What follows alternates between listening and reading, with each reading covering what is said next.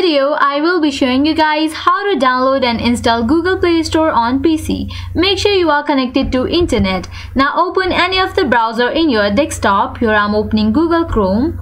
At the top you can see the search bar, type there Play Store.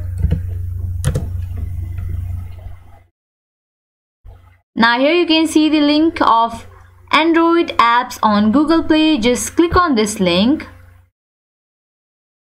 Now at the top right corner you can see 3 dots, tap on it. Go to the option More Tools. Now go to the option Create Shortcut. Now put tick mark on this option, open as window, and then tap on Create. Now you have to just close this. Here I'm minimizing it. Now here you can see that I have easily downloaded Google Play Store on PC. You just have to open it.